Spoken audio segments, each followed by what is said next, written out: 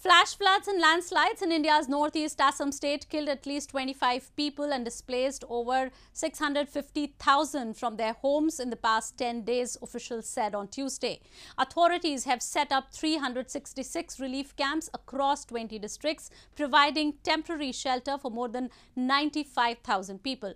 Chief Minister Himanta Biswa Sarma on Tuesday visited the flood-affected areas to take stock of the prevailing situation in Haflong and Dima Hasao and assured them of remedial measures.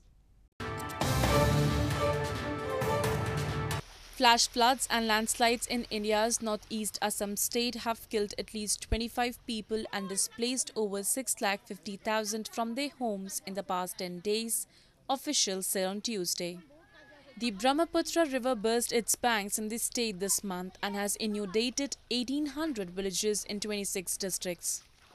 The floods have also devastated high-yielding summer paddy, leaving hundreds of farmers in a quandary.